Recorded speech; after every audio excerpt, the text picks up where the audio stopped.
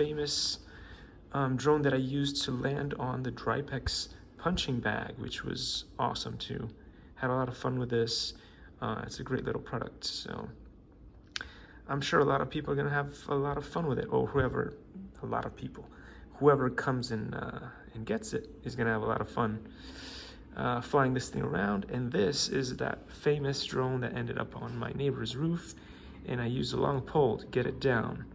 So it was also the very first of my drones I was able to do a nice FPV, well, not really FPV, but I was able to use the camera on board to get on top of the roof and do my first roof inspection. So it is a very capable drone. So all of these devices are useful, and whoever comes and collects them will have a good time with them. All right, this is part 3 of the video, and it would be good. It would be great. I mean, you can't expect people. Likey.